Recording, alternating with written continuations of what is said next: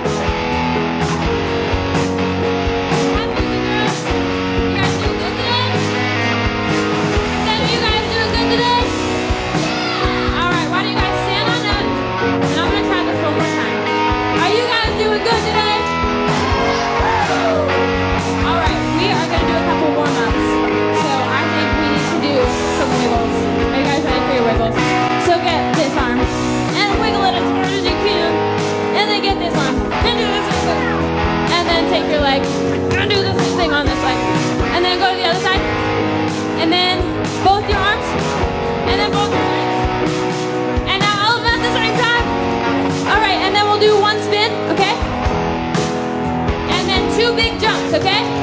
1, 2. Okay, are you guys all loose enough? Are you guys ready for worship? Are you guys ready for worship?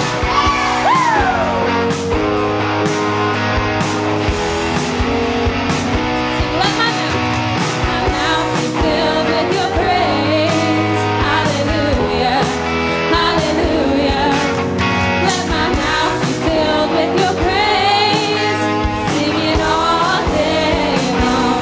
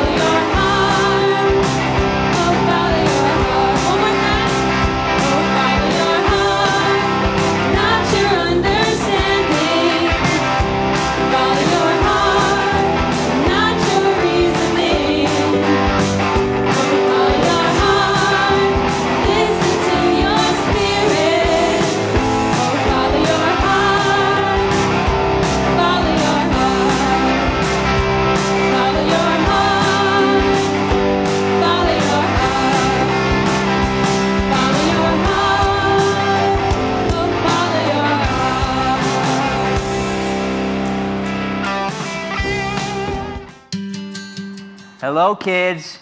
What time is it? It is offering time, and we love offering time. And just like we worship the Lord with our song and singing, we're going to worship the Lord with our offering and giving. So I want to start off by opening the word to Psalms 112. It's right in the middle of your Bible. Are you ready? We're going to start at verse 1. And it says, "Praise the Lord. Blessed is the man who fears the Lord, who delights greatly in his commandments. His descendants will be mighty on earth. The generation of the upright will be blessed. Wealth and riches will be in his house, and his righteousness endures forever." So let's look a little deeper at these verses. So who's blessed? Well, those who fear the Lord. And what does fear mean? Well, it means honor, respect. That's what fear is. And it says, who delights in his commandments. Well, that means that we have joy in obeying him. And then his descendants will be mighty on earth, and we will be blessed. Well, how will we be blessed? It says, with wealth and riches in his house. God wants us to have things, not just for ourselves, but have things for others too, to be a blessing to others. If you look further down in verse 5, it says, "A good man deals graciously and lends. He will guide his affairs with discretion." And in the easy-to-read version, it says, "It is good for people to be kind and generous and to be fair in business." So again, when we have things, it's really important that we listen to God, the Holy Spirit, on what to do with them. We don't just do whatever we want with them. We have to look at those things, to look to God and to find out, how can I use this to be a blessing to others? You know, we've got a few things here. We've got a hammer, we got a screwdriver, we got some money. These are tools. So how can these tools be a blessing to somebody? Well, a hammer, you can build something. You could build a birdhouse, and you could give it to your neighbor, maybe a friend. A screwdriver, well, what does a screwdriver do? Well, it tightens screws. So maybe you could tighten the screws on a bike for somebody if it's loose, or fix something. Now, what's this? Money. You know, money is a tool. So how can this money be used as a tool? Well, you could buy something for somebody that they want or maybe need, or maybe it's just for lunch. You could give it to them and bless them with it. You know, when we use the tools that God has given us to help others, it shows those the love of God. It shows God also how much we love him and honor the things that he gives us by blessing others, but it shows others how much God loves them too. So it's really important when we have things that we look inside and find out, how can we use it to be a blessing to others? And thank you, Lord, for giving us the biggest, the best, and the tastiest portions. In Jesus' name, amen. Grandpa, what are we going to do with the sheep today? Well, Emily, we get to do something extra special today. Really? What is it, Grandpa? Well, today we get to shear the sheep. Wow! Yeah. Wait, what's a shear? Well, in this case, shearing a sheep means shaving off its wool. It's real important. I don't know what you're talking about. Well, Emily, you just go on and eat your waffles, and when you're through, Grandpa here will take you out to the barn and show you what it all means. Yep, looking forward to it.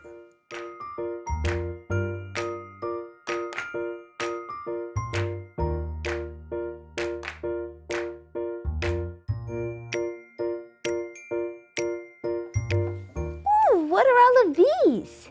Well, these are called shearing tools. What are shearing tools? They're what we use to give sheep haircuts. Well, then why didn't you just say a haircut? Well, it does sound kind of funny, huh? Well, sheep don't really have hair, they have wool. So when we cut wool, it's called shearing.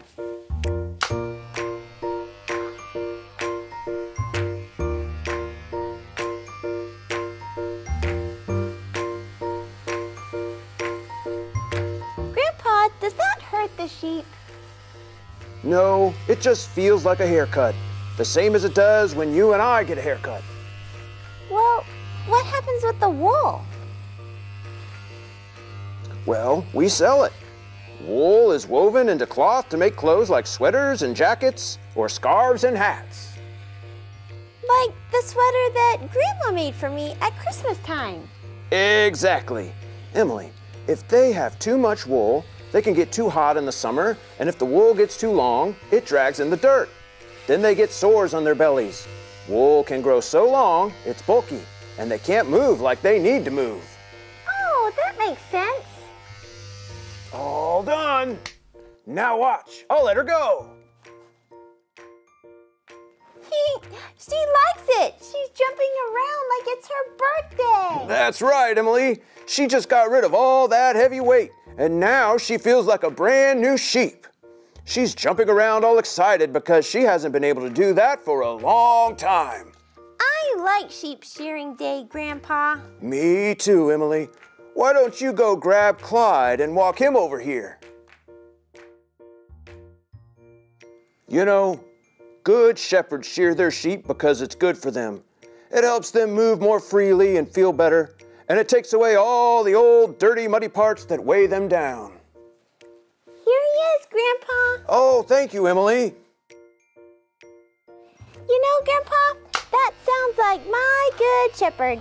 He takes all the dirty, heavy, muddy parts and shears them off so I can jump around, just like Dolly did. That's right. God loves us so much and wants the very best things for us. He shears off all the old stuff and we have new again in him. He restores us. Look at Clyde here. See all those matted knots on his belly? If they would just stay there, they can turn into sores. But if I take them off with these shears, shave off the bad, those spots are gone. And he'll be brand new. You're exactly right. Our good shepherd restores us on the inside. We're like brand new. He loves us so much, he restores our soul. God is so good. He doesn't even make us go to the shearing station to get a haircut.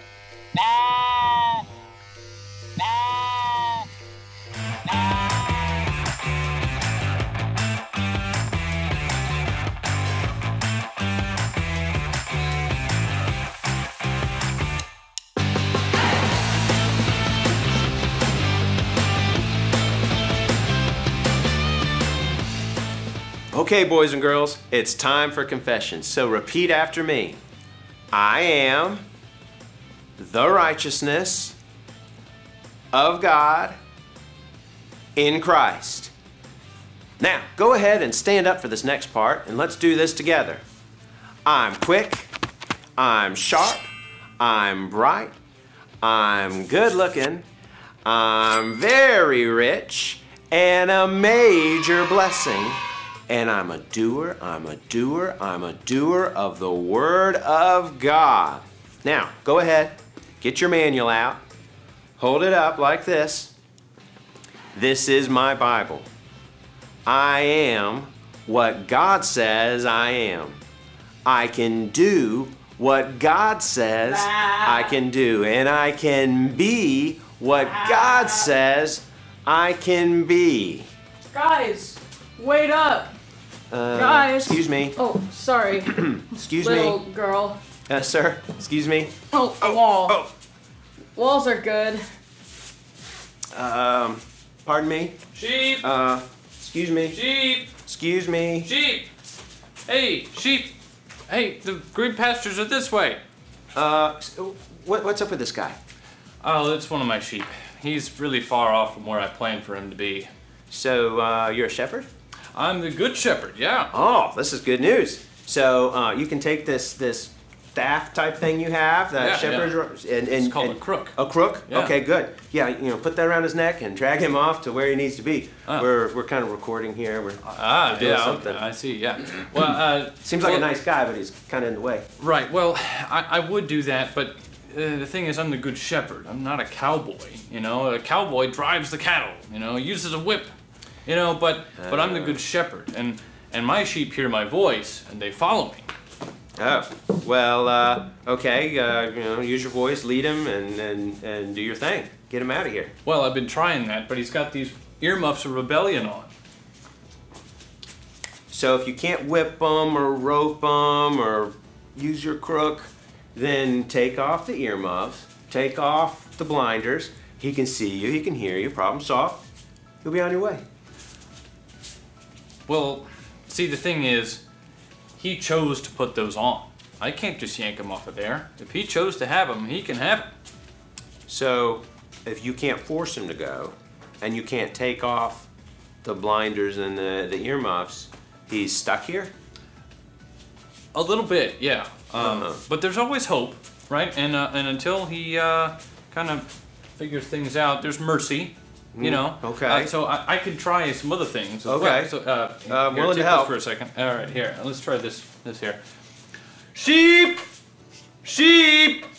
Hey, green pastures are the other way. Sometimes I can get other people to help me contact him, right? Well, that's good news. There's kids out there. Oh, They can help us. like a bunch of them? There's a bunch of them out there. Oh, perfect. Yeah. All right, okay. All right, everybody. On the count of 3, we're all gonna shout sheep. All right, try to get his attention. All right, Okay, ready? good deal. 1, 2, 3, sheep! I hear something. What was that? It's working. Yeah, it's working. there it is. All right, okay, ready? 1, 2, 3, sheep! What are they saying? Hey, sheep! Sheep, you need to quit going your own way. Keep going my own way? No, you need to go the other way. You need to stop going your own way. Oh, stop going my own way. But I like going my own way. Or do I? No. It's actually been pretty hard. I keep running into little girls and walls. Actually. Wow, I can hear way better without This is good. those. This is good. Hey, can you hear me better now? Shepherd! I haven't heard your voice in a long time. I know, it's good to hear from you too. All right, okay. Hey, the green pastures are back that way. Oh, okay. Oh, not this way. You led me into a wall. No, you still can't see. It's back this way. Oh. No, that's not right either. No, sheep, you still can't see. Here, hold this again. All right, I need sometimes I have to do this. You let me help. Oh yeah, there we go. All right, sheep, do you see a faint light in front of you somewhere? I see something. Yeah, yes. This is okay. good. Hey, I have some answers for you. I have answers for you here. Oh, yeah, a book. Yeah. So many good things in here. Let me Where help. to start? If I could just help. Let's turn it that way. There you go. Oh, I thought it was in the original Hebrew. Yeah. Well, now it's in English. Sheep. What does it say? It says... I don't know. I don't know what it says. I need help. Can you help me? Yeah, of course. I'm right here. There you go. Shepherd! Hey! It's been so long since I've seen you. This is wonderful news. Yes. All right. Okay. Hey, the pastures are back this way. You want to come and lay by the still waters? Yeah. All right, come on. Bah. Bah. Boys and girls, this was a really fun skit, but it's a very serious subject. The shepherd represents Jesus, and he's leading us, the sheep. And as we go about our day and we do things that are contrary to what he is leading us to do, we get blinders on our eyes, we get earmuffs on our ears. So we need to stay willing and obedient to follow the shepherd. And we need to listen to the Holy Spirit, listen to his word, read his word, and he will remove the blinders, he'll remove the earmuffs so that we can follow him. So remember, keep your heart turned towards the shepherd and follow his leading. Hello, boys and girls. We're going to continue hiding God's word in our heart so we can know and follow our good shepherd. Have you been practicing what you learned so far? Oh, good. Let's learn the next line. Yea, though I walk through the valley of the shadow of death, I will fear no evil, for you are with me. Say it with me. Okay, ready? Yea, though I walk through the valley of the shadow of death, I will fear no evil, for you are with me. The valley of the shadow of death could be a dark place or anything we might be afraid of. Why would we be able to fear no evil while being in that place? Do you know?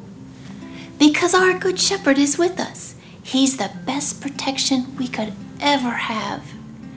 Would you be afraid to go outside in the dark with your mom or your dad? No. You know your mom and your dad, they would protect you. Mom and dad may not be with you all the time, but there's great news. Your Good Shepherd is with us everywhere we go. The Good Shepherd, he never leaves us, and he always leads us to the safest place that we can be. Let me teach you the actions to the verse.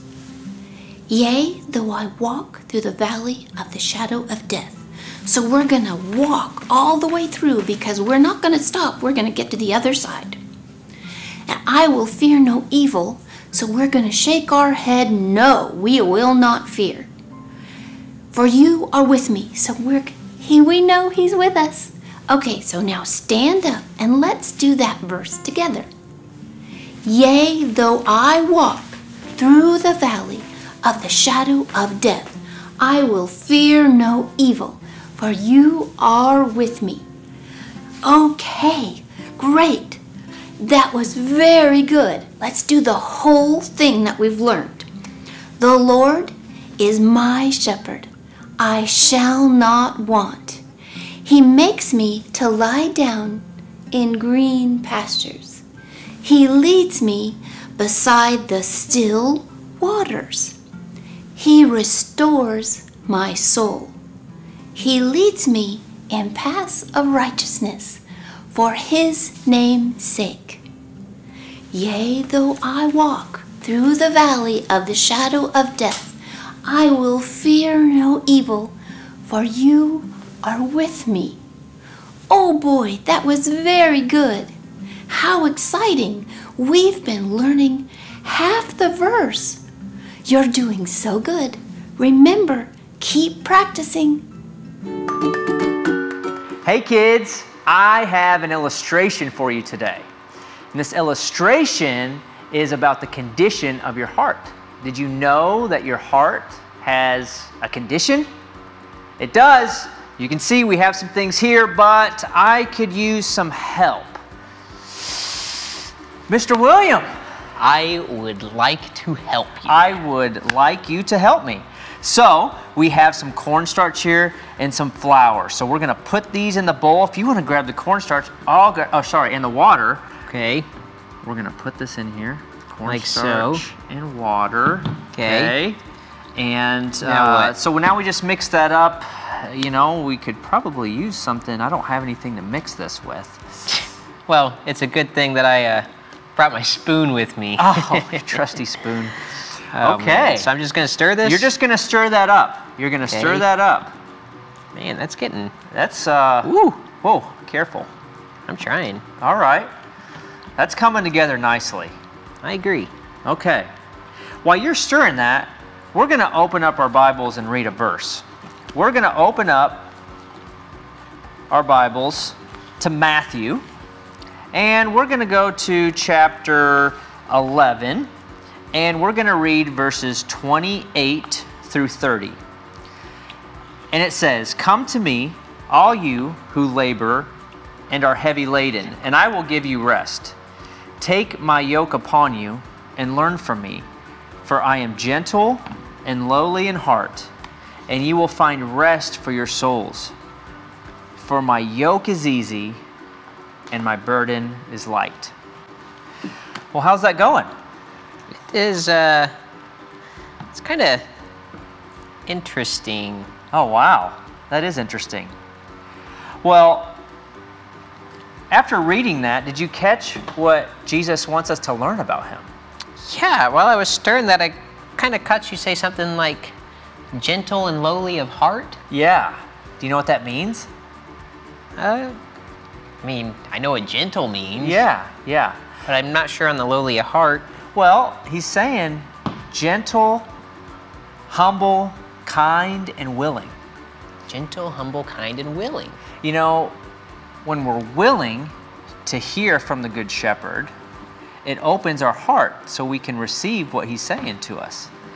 We have to be willing first in order to hear. So you have to have a willing heart.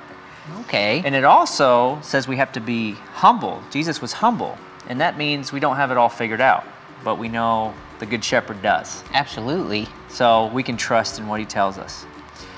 So this kind of reminds me, is a mess, but it kind of reminds me in a good illustration of the condition of our heart. And you're probably thinking, how? I am wondering, how does that relate to the condition of my heart? Yeah, well, why don't you poke at that for a minute, see what it feels Just like. poke it? Just poke it.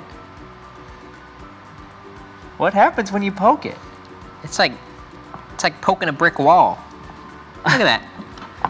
And the harder you poke, the harder it is. The harder it is. Okay. Now, what if... It's not even anything on my finger.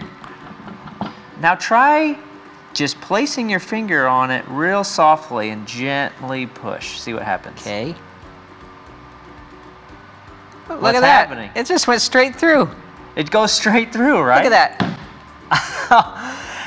Did you know that that's a lot like our heart? We can have hard hearts or we can have soft hearts.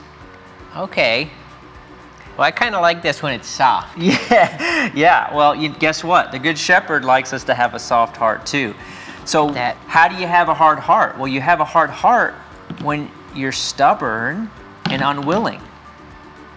But when you are willing to obey, willing to listen, it softens our heart. So when the Good Shepherd speaks to us, it doesn't bounce right off like a basketball.